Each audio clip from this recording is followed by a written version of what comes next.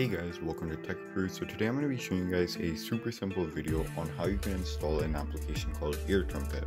So if you've ever used Windows 10's volume mixer and you just want to have a better way to control your volume controls on Windows 10, today I'm going to show you guys a super easy to install application that'll allow you to do so.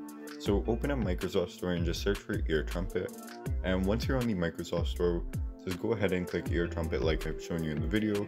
And just go ahead and install it. It's super simple, easy to install application. There isn't really too much to this application, but a lot of people don't know it, and I think it's just a super cool application to use, so I just wanted to make a short little video on it. So once you have it installed, just go ahead and open it, and if you see, it'll basically come into your drop down menu, or you can just add it to the bottom bar, and it lets you control each of like your sounds individually like you could in Volume Mixer, but just in the regular controls of the regular volume.